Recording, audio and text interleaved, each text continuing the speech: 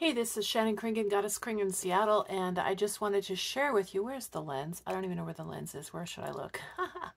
These are shoes I just painted. A friend of mine commissioned me to do these for his 11-year-old son who likes stars and planets and galaxies. So I used waterproof marker for these, and I like how they turned out. I'm going to mail these where they live to a different state.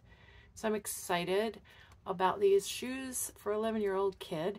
If you want to paint your own shoes, just get waterproof marker or fabric paint or acrylic paint, or you can commission me to do some shoes for you. But they're pretty easy to do yourself. So just get some shoes and play around. And I also painted the hat that I'm wearing with fabric paint. And I painted this purse with acrylic paint. And I also did just green fabric paint on these suede boots for myself in just random shapes that I like. So just wanted to share my latest hand painted shoe creation. Yay!